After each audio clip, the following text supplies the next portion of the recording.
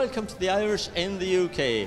This week we're coming to you from the Cresta Court Hotel in Altrincham, Cheshire for St Brendan's GAA 60th Annual Dinner Dance. We'll also be in Birmingham for the visit of the President Michael D Higgins, and we'll be catching up with a fantastic lady called Maggie O Malley, who is celebrating her 103rd birthday. But first up, we're off to meet some of the guests at St Brendan's GAA dinner. Well, I don't care if the tops don't spin, I don't care if the gin's both in, just as long as you love me. So darling, let it rain, I let it snow, let the cold north wind blow, just as long as you love me. Barry, welcome to Manchester. Thank you very much, Martin. It's great to be here. Well, it's good to see you here, and of course you'll be playing to a big audience tonight here at St Brendan's dinner dance. Yeah, it's funny. I know it's sold out here tonight, and I was talking to a guy just a couple of weeks back, and it turns out he was a year ahead of me in school. A guy called Sean McMahon is the chairman of this club, and I know Sean very, very well, so I'll hopefully get to catch up with him sometime tonight. So it's great to be a part of this night. The last time I caught up with you now, Barry, was about 3 or 4 years ago. You were here with your dad at the Middleton Arena, and you were the support act that night for your dad. That's right. It's actually 3 years. I'm officially 3 years out on my own now, so that would have been 3 years ago. I was on the road with Dad for about 4 months when I went out on my own, and it was a great learning curve. Dad taught me a few tricks of the trade, so that was my apprenticeship into being a frontman. And of course, Up the Jive was a great hit for you. Yeah, Up the Jive was a big song, and still is today, thank God. Last week I just released my latest single, a song called Young Again, and it went right into the UK #1 slot on the iTunes download chart, so very grateful for that, and it's doing very, very well in Ireland as well. So I'd ask your viewers to keep requesting it on your local radio stations, and if there's any DJs out there that don't have it yet, please get in contact with me via my website, which is barrykirwanmusic.com, and I'll make sure you get a copy. Now, I know that you're really busy as well up and down the country. Of course, you're performing all over, but you're back here in Manchester on the 26th of April. I am indeed. It's going to be my first time playing in the Irish World Heritage Centre. I believe it's a lovely venue. So yeah, I'm really looking forward to that. I love Manchester. I spend a lot of time in Manchester because I'm a Man United fan. Now, before we let you go, we know that your dad is a highly popular person. He's got so many fans all over the world, and I know that a lot of people would like to send him very best wishes, because we know he had a hip replacement recently. How is he doing? Yeah, Dad's doing very, very well. He got out of hospital 3 days after the operation, and he's recovering great. He's just taking his time and doing everything that the doctors and the physios are telling him to do. So I'd say in about another 6 weeks he'll be raring to go. Yeah, up the jive. The band is pumping, kick drums thumping. Michael, as a founding member, you must be very proud tonight here at the Cresta Court. I am indeed. I've had some great nights, but this is also a great night, you know. 60 years is a long, long time. And I suppose when I started the club in 1959, I never dreamt that in 60 years I'd be at the Cresta Court celebrating the big night. And of course, you've had some great players in the club, and you've had some great teams over that 60 years. Oh, tremendous teams. I mean, in the 70s, 80s, 90s, and in even to the 2000s, we had brilliant teams. But the great thing above them all was the many youth players that came through, Manchester-born lads who came through to win senior championships, senior leagues and Wolfstone Cups, and many more competitions. Some of them 14 on the team sometimes, so it was great times. Highly delighted with that the youth have reformed again, because I honestly believe I was a founded member of the youth as well, and I never regretted it, because they've done the club brilliant over the years, and now hopefully we're starting another era of youth. And Jackie, of course, you played for St Brendan's for a long time. I played from, my first game was against Young Irelands of Leeds in 1972 at Brooklands, and my last one was at Half End in August of 1991. And the man here beside me, Michael Mangle, was the man who enticed me to join St Brendan's all those years ago, promising me trips up and down through Britain in his fast-moving cars and big feeds in Nick's Cafe and places like that. And of course I was a very impressionable young fella at the time, and I took it all in and I joined up, and it was the greatest move I ever made, absolutely. Still friends of mine here today. All the best friends I have live here in Manchester, and it was all because of Michael Mangan and St Brendan's Football Club. And of course, on a night like tonight, we mustn't forget Jimmy McKnight, who sadly passed away recently, a great stalwart of St Brendan. Well, on the weekend of the All-Ireland, as you know, a lot of your friends and my friends, we all meet up in Dublin for the weekend. And on that Saturday morning, I got off the train and I met Jimmy, and I spent the whole of Saturday with him in Cassidy's Hotel, reminiscing, talking old nonsense and good times that we had. And unfortunately, that was the last time I was to see him alive. Just one little thing I'd like to say is that when De La Salle joined Lancashire, we took 4 county titles out of 7 against De La Salle. De La Salle had nobody playing for them that hadn't played county in Ireland. So these were great years, and years that we'll never forget.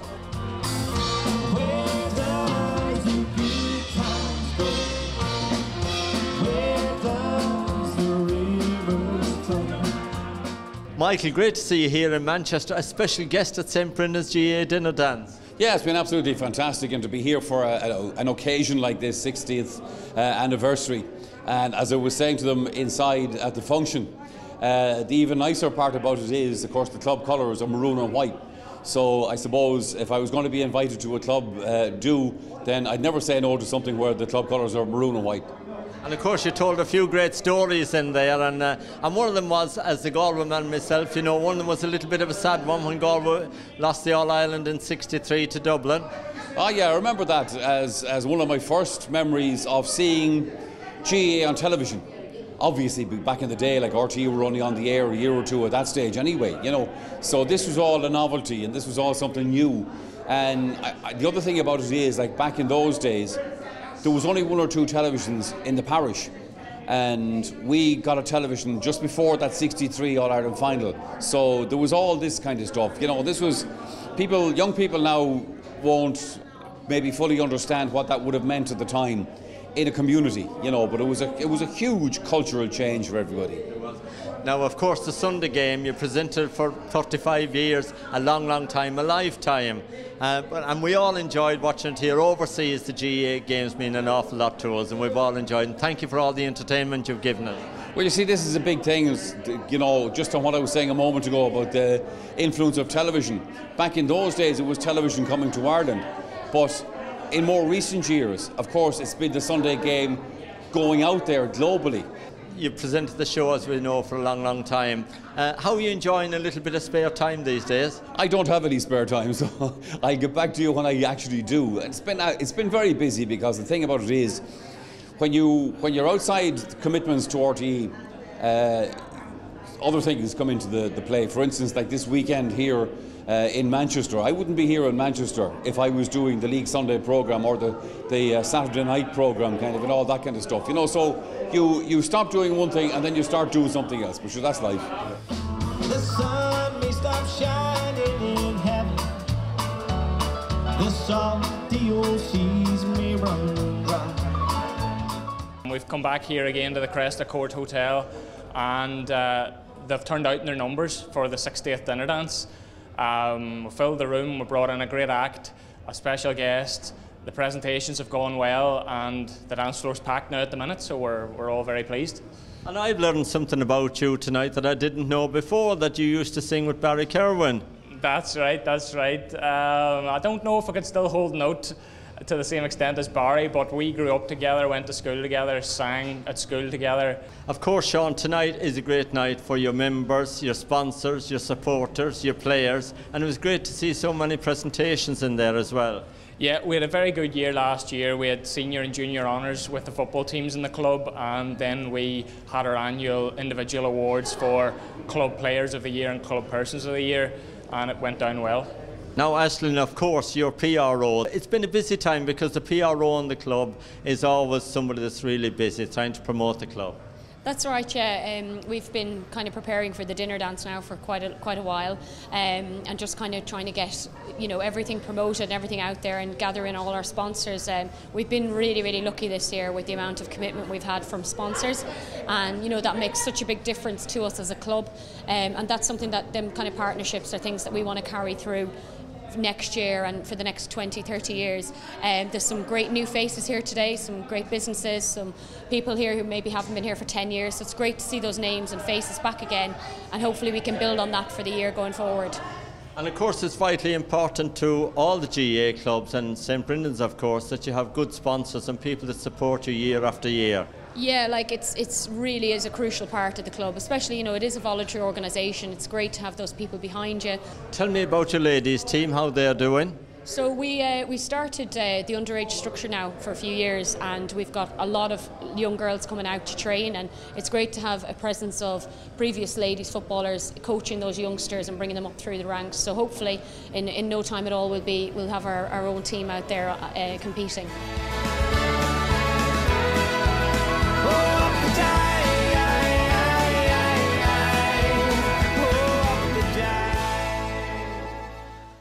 Well, what a night it's been here at the Cresta Court Hotel in Altrincham for St Brendan's GAA dinner dance, and well done to everybody involved.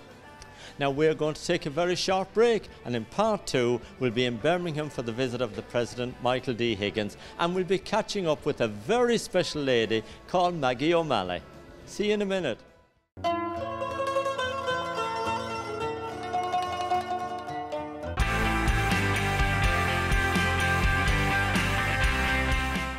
Welcome back to the show. We're here at St Anne's Irish Centre in Birmingham, and there's great excitement as we await the arrival of the President of Ireland, Mr Michael D Higgins. We'll be speaking to some of the key people involved with the President's visit. I should say very much how much I appreciate that very warm welcome that you've shown to Sabina and I and those who are travelling with me. I'm absolutely delighted to be here in Birmingham and to be meeting the Irish community in all their generations, and you're all looking very well. Morris, what a fantastic day here at St Anne's in Birmingham, and of course for the Birmingham Irish Association. It is, it's an absolute fantastic day. We're privileged to have President Higgins with us here today to come and meet the Irish community and see our centre and the fantastic work that we carry out in the community. And of course he paid tributes to a lot of people right across the board here today in a speech, but he also gave a glowing reference to the Birmingham Irish Association for the wonderful work that you do here for the older Irish community in the city. He did. It's fantastic to hear praise from the President. The work we do here, it's hard work, and we're here 7 days a week looking after the older Irish community, and to hear thanks and praise from our own President is tops it off. It's fabulous. What will it mean to the community here to have the President here with you today? Well, you can see how many people are here today. Everybody's delighted. They're over the moon that they had the opportunity to meet President Higgins. We had 300 people in the hall today. We could have filled it 5, 6, 7, 8 times over. All the community in Birmingham, they're absolutely buzzing and proud as punch that he's come to visit us today. Now, before we let you go, Morris, tell us about your fabulous events leading up and including St Patrick's Day. So in the next few weeks, it's not far away now to St Patrick's Day. So we've got an outdoor live music stage. We've got Finbar Fury coming over to entertain us. So there'll be about 5,000 people outside listening to him for the day. We've got our wonderful parade. There'll be 100,000 people out on the streets of Birmingham. And we've got a lot of other fringe events leading up to that. So from the week before till probably a few days after as well, we'll be celebrating in the city. Well done, Morris. You've done a great job today, you and all your team, and you do fantastic work here in Birmingham. Well done to you. Thank you.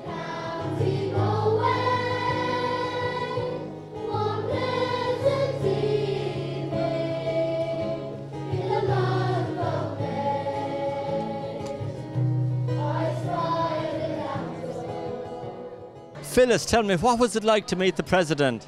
It was a very memorable moment. It was absolutely fantastic. What did he say to you? He didn't say anything, believe it or not. You done all the talking? I did. What a great crowd here today as well. Yes, but Sabina told me that she's from Cahersiveen. That's where she originated from. Oh, I could tell that all right. She can talk as well, you know, can't she? Yes, yes, so there were two of us in it. Now, Yvonne, what was it like for you, second generation Irish, to meet the President? I was very starstruck. I got incredibly nervous going up in the queue, so it was just a real honour, yeah. It's a once-in-a-lifetime occasion. It was. I think that's why I was so nervous going up. You don't meet the President of any country, never mind Ireland. Of course, for you that was born here in Birmingham and reared in Birmingham, it's a great occasion for the community here to have the President. It is. I'm really proud that, you know, when we were sat in the audience and he was up on stage here talking, I just couldn't believe that he was here in Birmingham because, you know, you'd always expect to have to travel to Ireland to see him, but to have him here on our doorstep here in St Anne's was just terrific, yeah. Phyllis, I know you're a great County Mayo lady. Do you want to send a message to all your folks back home? Yes, I would love to say hello to the people in Coolcran, Lord Edward Street, Knocknillon and Clunkey, and Bunanurthish, of course. Also to my brother John in Swinford and my sister in Galway. Lovely to see you both today. That's all right. They'll all want to shake our hand now that we've shook the hand of the President. Birmingham has had Irish people coming to it for such a very, very long time. I was speaking earlier about when the great wheels of the Industrial Revolution began to move, and it is there that the Irish community made such a outstanding contribution. Oh, what a day, Martin. We couldn't even begin to tell you. I mean, the Irish President in St Anne's, you know, our little club here tucked away in Digbeth, and he's actually here standing on our stage. I mean, it's absolutely brilliant. It's brilliant for me, brilliant for Birmingham Irish and all the Irish people in Birmingham as well that were invited to see him. And I think, you know, President Higgins, he'd been, you know, he'd arrived early today. He went to the council house for a civic reception and came back here, but he never left until he shook all 300 hands in this building today, which says an awful lot. It's a great credit to you and all the staff here at St Anne's. You do a great job, but you've got a lot of big bands coming up now and plenty of celebrations in the near future. T.R. Dallas is back, Trevor Lockery, we've got the Salt Creek Band, we've got Lisa Stanley next week, we're hoping to have Francis Black. The list is endless, Martin. If you just check us out on St Anne's Club Facebook page, you'll see who's coming. I want to thank you all very, very much for all of your efforts and to wish you every health and happiness and success in the future. Well, it's been a great day for the Irish community in Birmingham and everyone enjoyed the President's visit. Now, Maggie O Malley was born in County Mayo and she emigrated to Manchester at a very young age. And we're off to meet her now as she celebrates her 103rd birthday. Hello there. My name is Maggie O Malley and I'm 103 today. Well, I wander today to the hills, Maggie, to watch the scene below.